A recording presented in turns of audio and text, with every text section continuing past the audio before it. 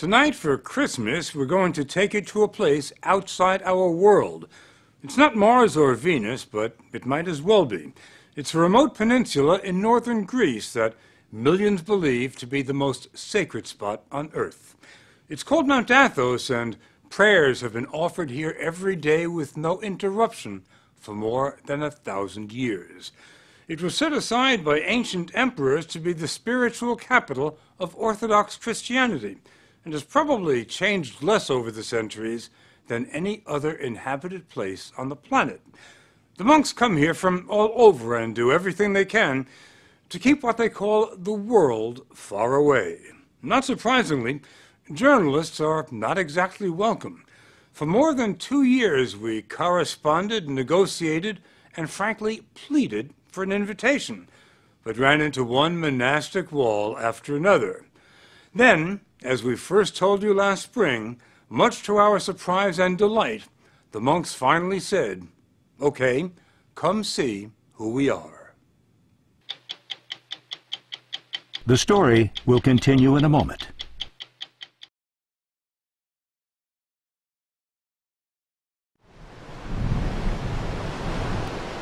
This Byzantine cross marks the border between Mount Athos and the 21st century. The monks come here, as they always have, for the beauty, the tranquility, and the isolation. But most of all, for this.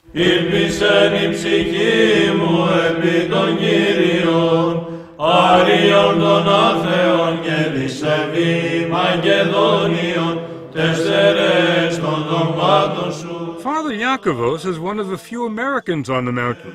He's been here more than half his life. You have to understand the words that we're saying in today's liturgy are the same words that Christ was saying, the same words that saints from the 1st century, the 2nd century, the 3rd century, the 4th century. And nothing has changed in Orthodoxy since then. It's the only branch of Christianity that can make that claim. Father Eliseos is the abbot, the top man, at Simonos Petros, one of the 20 monasteries.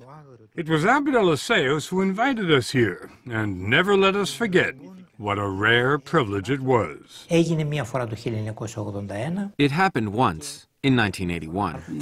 The last time you invited a television crew here was 1981. Correct. We weren't going to invite you, but your persistence convinced us to open the door.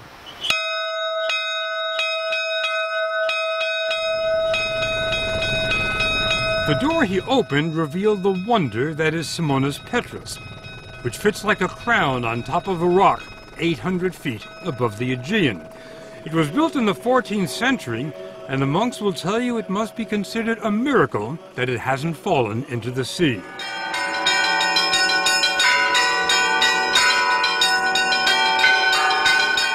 There are 20 monasteries on Mount Athos. Some look like medieval fortresses. Others are so large they resemble small cities. They rise from virgin forests and line the coast, shrouded in mist. There's nothing on this 130-square-mile peninsula other than monasteries and monks. Nothing. We expected Mount Athos to be a quiet place, but we couldn't have imagined how quiet until we were dropped off here. The silence is only broken by the occasional tapping on a chiseled piece of chestnut. It's a call to prayer, and it started being used here before there were bells. Οι άνθρωποι που βρίσκονται εδώ έχουν ένα και μοναδικό σκοπό. The monks here have one goal, and that is how to get closer to God. Father Serapion wanted us to understand that there is no place on earth closer to heaven than Mount Athos. Μόνο πάνω από 1,000 εκκλησίες κάθε μέρα κάνουν θεία λειτουργία. Every day, 1,000 divine liturgies are celebrated on the peninsula. Είναι μοναδικό.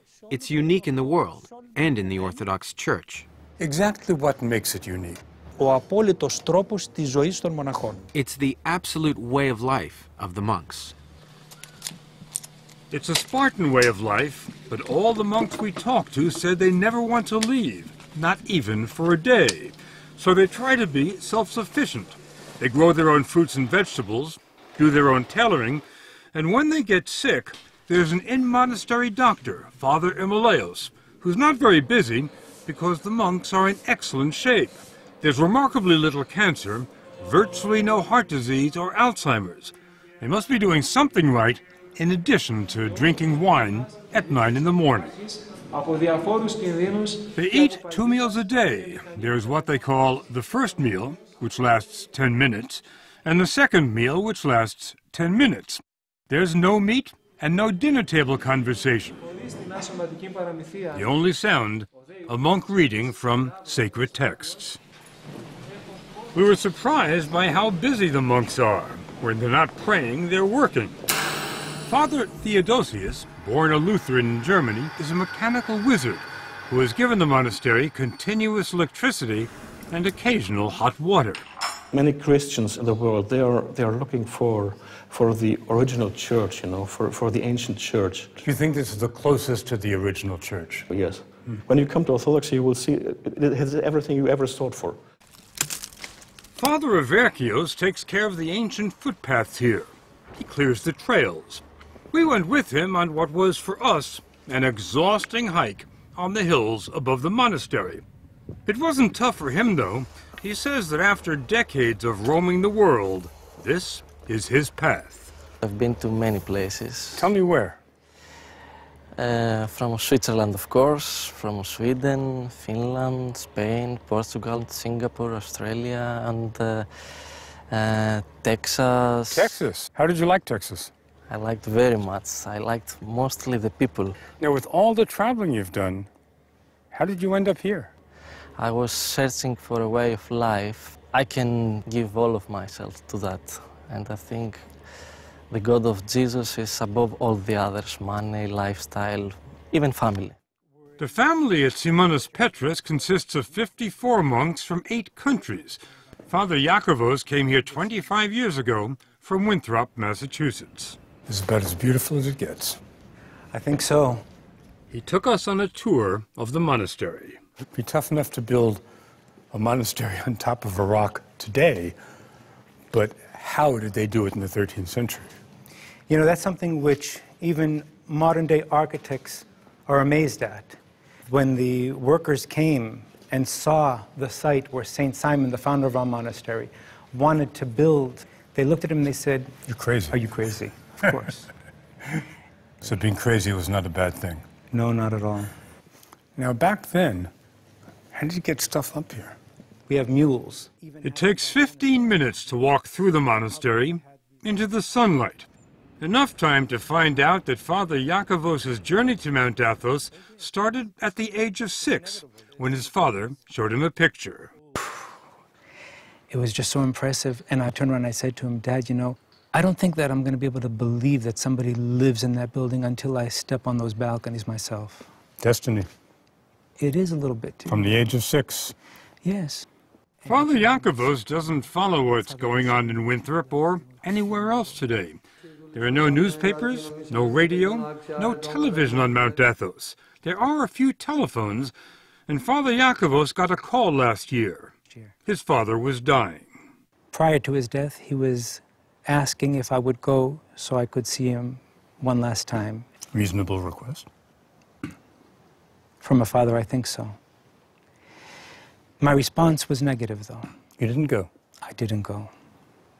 I didn't go because of the fact that monastics do not go to funerals of their relatives or their friends. They remain here at the monastery.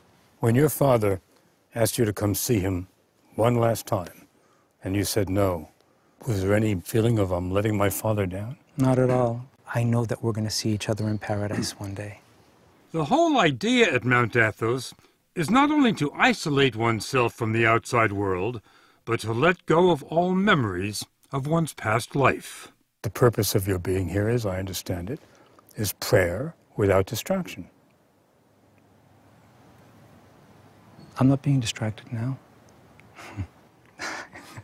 Why are you laughing? First, tell me why you're laughing. Why am I laughing? Because St. Paul says we're to pray unceasingly. What's funny about that? That's not what's funny about it. What's funny is how you think I can stop praying. You're praying every minute of the day. Even right now when we're talking. Really? Of course. You don't see Father Iacovos praying while he's talking, but look at these other monks. Their lips never stop moving, not for a second. They just keep reciting the Jesus prayer day and night. Lord Jesus, have mercy on me. It becomes like breathing. Some monks say they can pray when they sleep, and they get no more than 3 hours sleep a night. But Mount Athos gets more applicants than it can handle. It's harder to get into than Harvard. The man comes as a novice, he's free to leave if he doesn't like it, and the monks can tell him to leave if they don't like him. When a novice arrives here, can you tell whether he's going to make it or not? Can you tell whether he's going to qualify to be a monk? Όχι παραπάνω από ελάχιστο χρόνο το καταλαβαίνουμε. After a while, it becomes pretty obvious whether or not someone is cut out for it, which is why we have a trial period, which can last up to 3 years. I bet you know a lot sooner than 3 years. Athos. Certainly.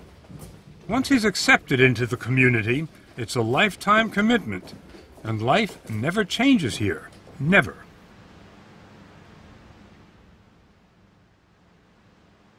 Every day at 3 in the morning, a single bell rings, informing the brothers that it's time to stop praying on their own and start praying in church. On a typical day, and every day is a typical day, the services last 8 hours. The monks say it's an 8-hour conversation with God, a dress rehearsal for eternity.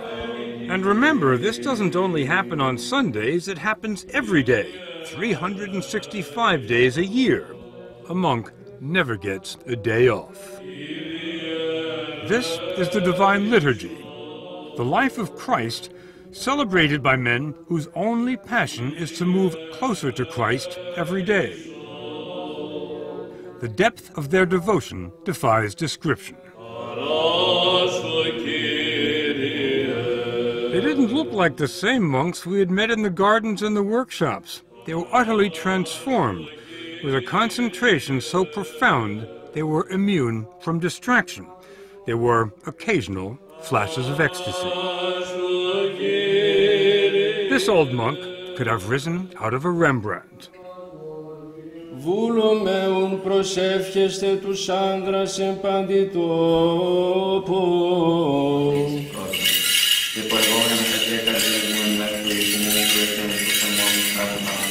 There are no musical instruments in the church, just chanting.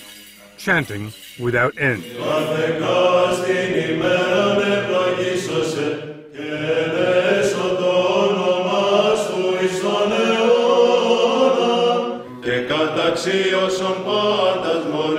Many of the voices, the basses in particular, could have made it at the Met.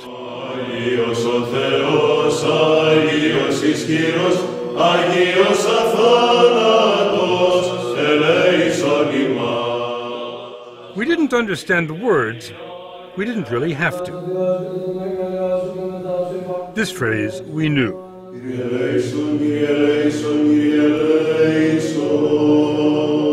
Lord, have mercy.